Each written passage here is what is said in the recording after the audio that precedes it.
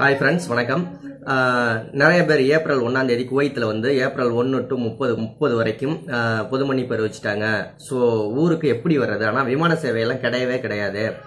எப்படி நாங்கள் ஊருக்கு வர முடியும் அப்படின்னு சொல்லி நிறைய பேர் வந்து திரும்ப திரும்ப கமெண்ட் பண்ணியிருக்கீங்க. ஸோ இது ஒரு நல்ல செய்தியாக, நல்ல ஒரு மகிழ்ச்சியான செய்தி அப்படின்னு தான் சொல்லணும். இந்த வீடியோவில் நீங்கள் தெரிஞ்சுக்க போகிற விஷயம், இந்த விஷயத்தை தெரிஞ்சுக்கிறதுக்கு முன்னாடி குவைத் தமிழ் சேனலை நீங்கள் முதல் முறையாக பார்க்குறீங்க அப்படின்னா கீழே உள்ள ரெட் கலர் பட்டனை சப்ஸ்கிரைப் பண்ணிக்கோங்க. கூட பெல் ஐக்கானை கிளிக் பண்ணிக்கிட்டீங்க அப்படின்னா போடக்கூடிய வீடியோக்கள் உடனுக்குடன் வரும்.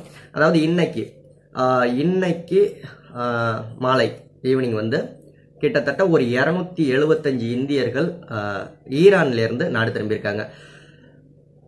அதாவது ஈரானோட கவர்மெண்டோட இந்திய மத்திய அரசு பேசி சிறப்பு விமானம் மூலம் 275 இந்தியர்களை இந்தியாவுக்கு கூட்டிகிட்டு வந்திருக்காங்க.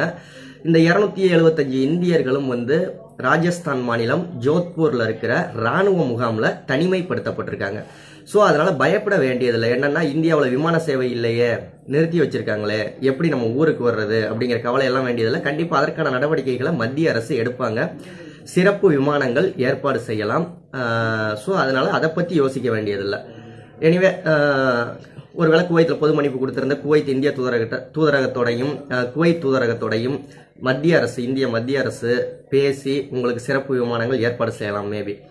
அதனால பயப்பட வேண்டியதில்லை. 275 இந்தியர்கள் இன்னைக்கு ஜோத்பூர், அதாவது ராஜஸ்தான் மாநிலத்தில் இருக்க ஜோத்பூர்ல சிறப்பு விமானம் மூலம் அழைச்சிட்டு வந்திருக்காங்க ஈரான்ல இருந்து. அவங்க எல்லாருமே இப்போதைக்கு ஜோத்பூர் ராணுவ முகாம்ல தனிமைப்படுத்தப்பட்டிருக்காங்க.